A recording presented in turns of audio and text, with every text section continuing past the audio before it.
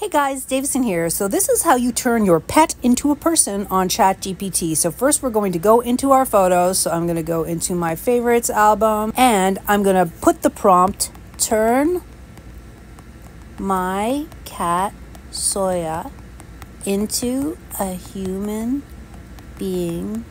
She is playful and mischievous. Hit send.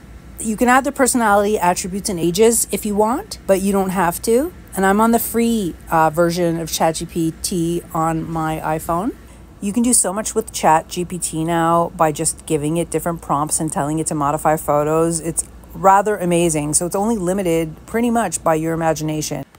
So here's the result it gave. I think it's a little inaccurate because Soya has very green eyes, if you can see right here.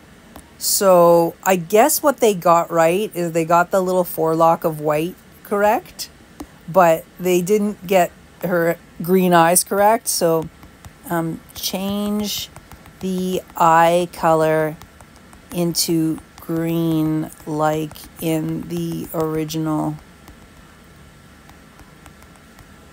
photo.